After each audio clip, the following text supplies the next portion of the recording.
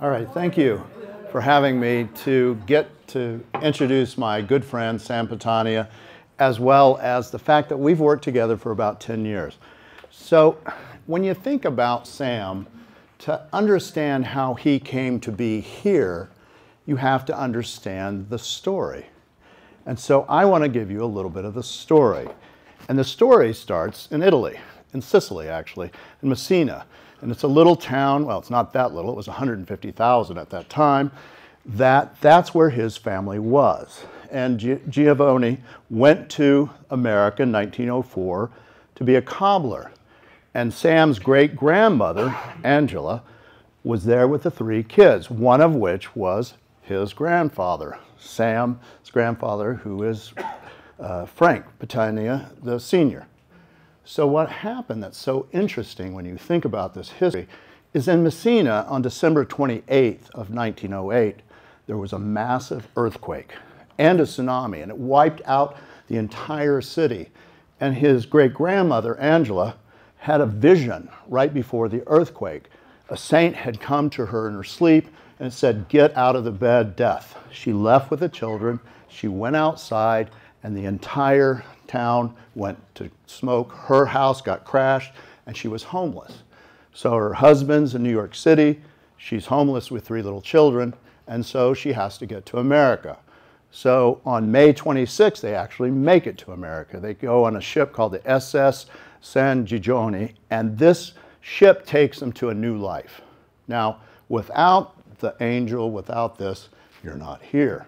And the grandfather, Frank, is born July 4th, 1899. Interesting, he picks that date, July 4th, is when he's going to be born. So they show up in New York, and it's May 26th of 1909. That's when they get there. Now think about what's happening when they arrive. New York City at that time was alive with immigrants. On the 2 years earlier, they had the largest amount of immigrants that had ever come through Ellis Island. You had 1 million people come through in 1907. So they arrive, it's bustling with lots of immigrants, and technology is changing. Lots of things are changing. That same year, September 29th of 1909, you had Wilbur Wright go around the Statue of Liberty. And this, your grandfather may have seen. It would have been in the newspapers, it would have been a big deal. That's the same year Geronimo died, as well as Frederick Remington. So this is the setting for his birth. Now, Sam's, when his grandfather he has no education. He's 10 years old when he comes to the New World. And he has worked as a goldsmith from about age 6 to 10 in Italy. He comes over here, he works numerous jobs, he doesn't really get an education. He works in a torpedo factory, so he doesn't have to attend the war in 1917. He goes through the 1918 pandemic as well. So what happens is he starts working with a company, the largest goldsmith company and jewelry company in the world. And it's called Goldsmith Stern Company.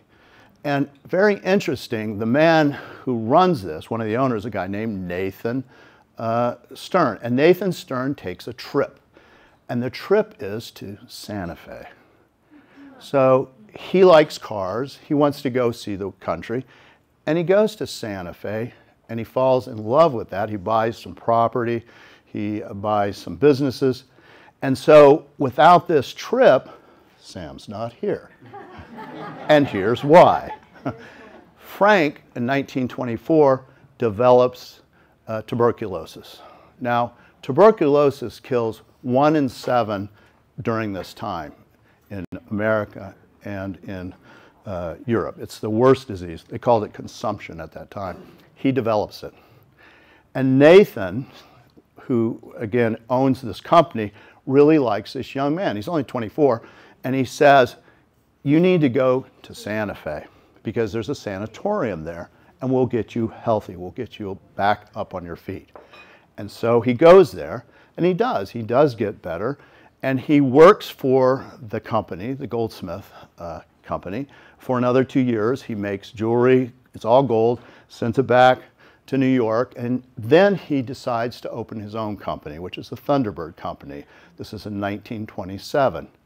Now, he not only opens that company, but he has a wife that he meets, and this is very important. This is Aurora. And Sam tells me, he goes, "You can't tell this story, Mark, unless you really understand how important my grandmother was to the business." So it was not just Frank, it was also Aurora and her sister, Mirandy.